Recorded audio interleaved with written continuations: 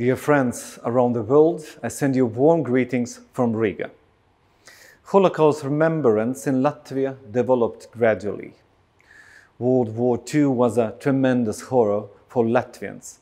It meant hundreds of thousands of dead, losing our country and living under the yoke of cruel occupation regimes. Latvians attributed this war mainly to their own suffering.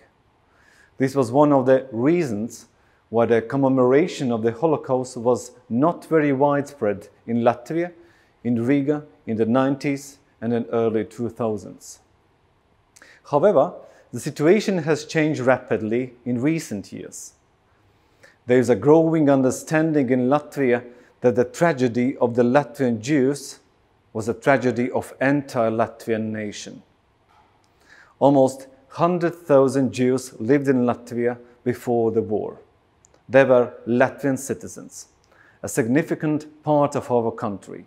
They were our people who perished in the Holocaust. The Jews killed in Riga and throughout Europe were no strangers or aliens. They were an essential part of European civilization, the whole culture that was taken away from us within a few years.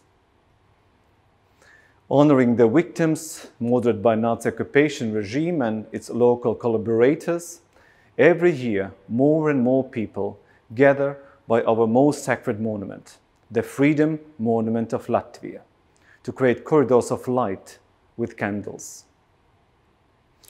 This change of attitude did not happen in one day, and it did not happen by itself.